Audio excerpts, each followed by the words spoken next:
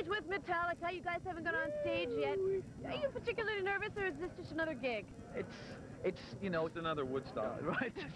No, we've been here about 45 minutes now. We're starting to get a little hepped up, but we've been on the road for about 7 weeks now, so we're really confident. The Metallica machine is fueled and running as good as it can be right now, so we're very confident about what's going on. When you heard about Woodstock 2 or Woodstock 94, any cynicism? I think in the beginning, probably. In the beginning, probably a little bit. I think I'm starting to personally get a little kind of bored of it, corporate sponsorships and all these people being so, like you say, cynical about the whole thing.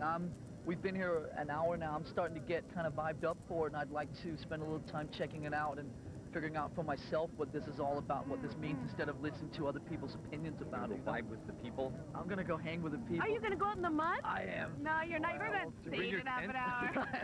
But you know what's so wild is it's actually happening like it happened 25 years ago, that there's people crashing it and like hanging in the Woodstock, mud. it is intense.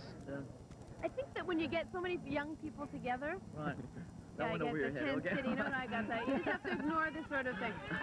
When you get so many young...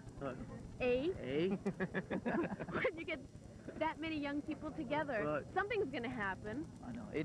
I think what I'm kind of sick of is all the comparisons between this and '69. But the name's the same. Yeah, but I think it's 25 years later, and the nature of that is that people should try and make this a cool event in itself without having to compare it to what went on 25 years ago. Is it better? Is it worse? You know, what's the line? I mean, it's 1994. If you want to do this type of thing, then just do it without being so concerned about trying to emulate or whatever what was going on 25 years ago. That's the thing that's bothering me. No matter what it was called, it would still be compared to the first Woodstock. Yeah. You know what makes me nervous? When they did the show a long time ago, everybody was drugged out. Everybody was really happy, really stoned. The music was really peaceful and happy. And then you get Metallica and 9 Inch Nails and Aerosmith. Nothing wrong with the bands, but you're really aggressive. Well, yeah, but so that's because it's a whole different... Bullshit! Yeah, that's because it's a whole different thing. I mean, that's contemporary.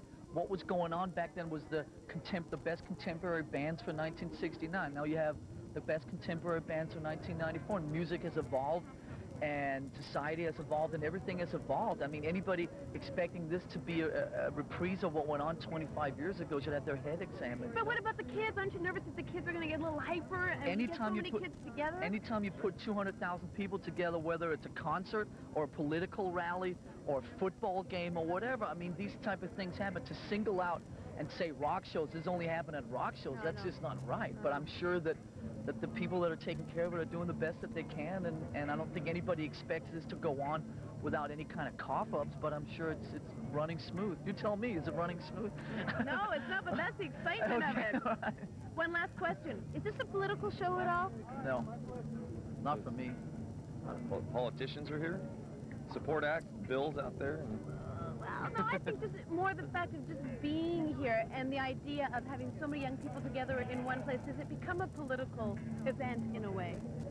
How do you mean? Well, you know... Band-wise, or... No. Just the act in itself. All the... The tents? No, I mean the little booths saying, don't do this instead, or...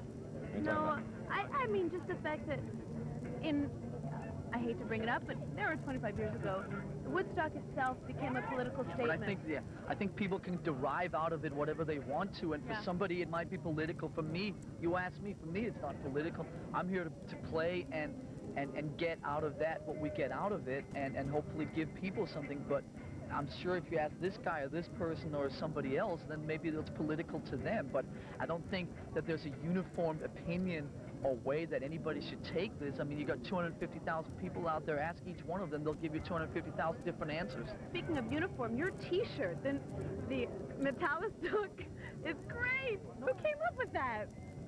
Who did? I don't know. I think Metallica did. No. We just kind of twisted the scary guy around to the hippie guy. Yeah. Where's your tent?